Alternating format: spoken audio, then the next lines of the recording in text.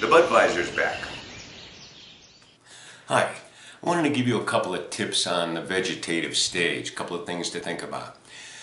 With your fluorescent light, you're probably 8 to 10 inches above the clones and or your germinated seed.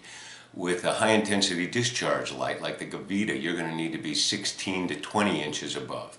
A good rule of thumb is if it is hot on the back of your hand, it'll also be too hot for the plant. That's a good way to judge whether you're getting too close to the plant or not.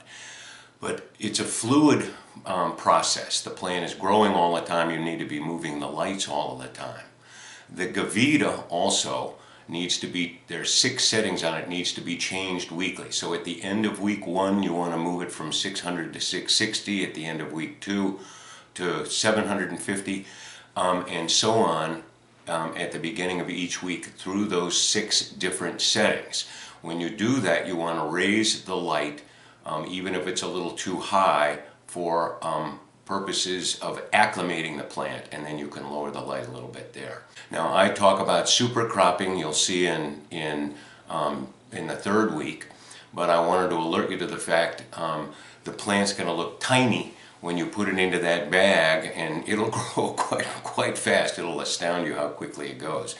You're going to be doing your major first trim probably at the end of the 2nd week, and at the end of the 4th week you're going to take off all of the fan leaves. That's going to be your first big trimming, big pruning process.